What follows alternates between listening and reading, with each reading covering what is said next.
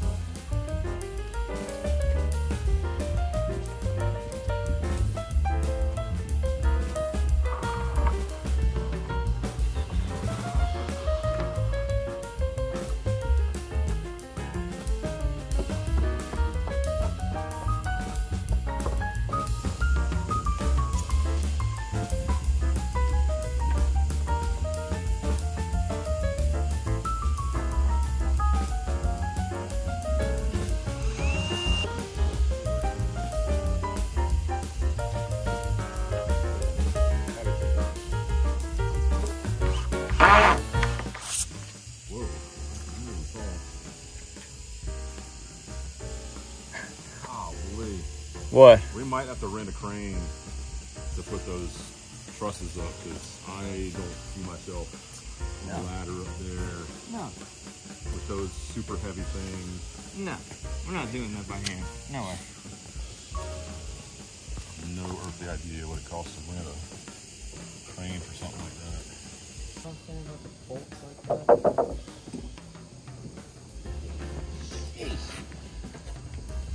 Okay.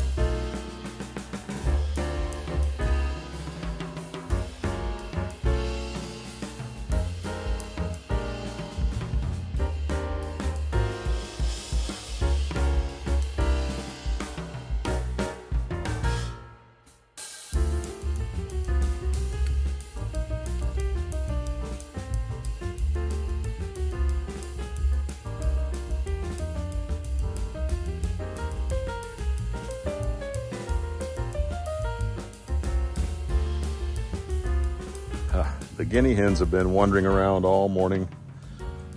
They were over at the neighbor's house down the street.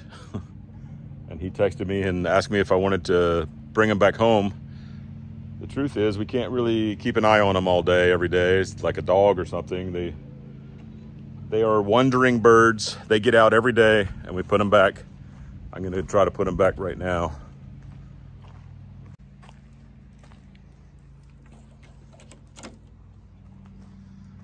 They wander all around and they get ticks, and I know they eat ticks. I hope they eat chiggers.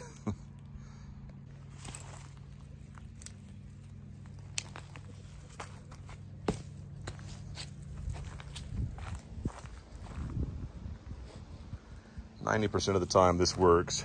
We do have these obstacles in the way right now, but let's see if we can chase them inside. Yeah, they're so used to it that if they just see me walking over this way, they know it's time to head for the entrance.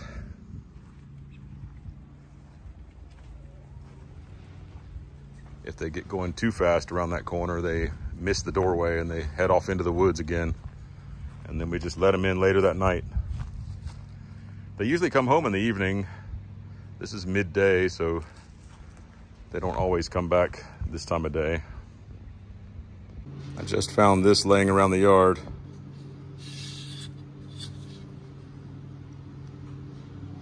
We made these for the kids the other night when we had that dinner. We made this for the boys, and we made PVC bows for the girls to shoot arrows. Gave them a bow and one arrow. And I know exactly who left this, so they'll be glad to get it back. I think I mentioned before that a lot of these plants were poison ivy coming up over here. And today I ran through and just clipped the plants and left them on the ground. And so they just started getting leaves in the past 10 days. I'm hoping that they've used up most of their energy producing those first leaves. And now that I've clipped them, I hope there's not enough energy left in the roots or enough store left in the roots for them to put all brand new leaves.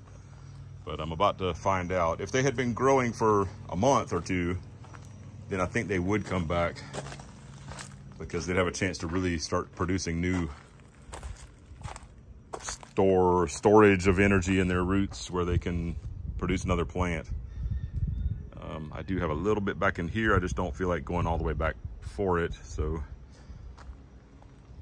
we're gonna, oh no, there's one I missed. So we'll see how it goes over here, and hopefully that'll take care of the poison ivy in this area for the whole season. And maybe permanently, I hope.